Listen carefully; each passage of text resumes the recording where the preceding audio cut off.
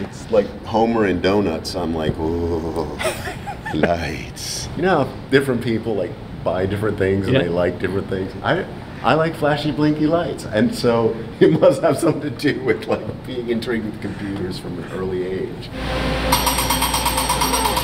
Oh my God. I wonder if my mom still has this picture. In 4th grade, I just drew a computer. I didn't know anything about computers. That was my art project. A big, giant computer panel with wires hanging everywhere and round things and buttons and lights and all that stuff. And so, yeah, I don't know. Somewhere in my formative years, I like flashy, blinky lights. Yeah. So, of course, I'm drawn to computers, especially in their early incarnation.